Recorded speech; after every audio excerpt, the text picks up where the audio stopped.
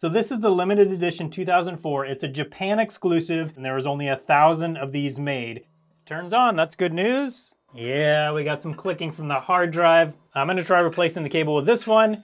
Let's see if that'll fix it. And the hard drive is still clicking pretty badly.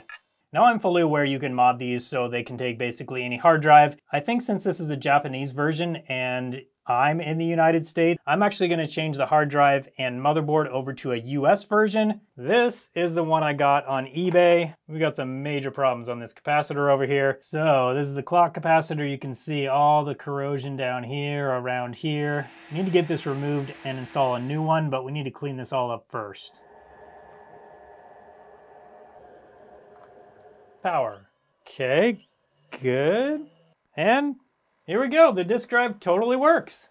So this special edition Xbox is now fully working.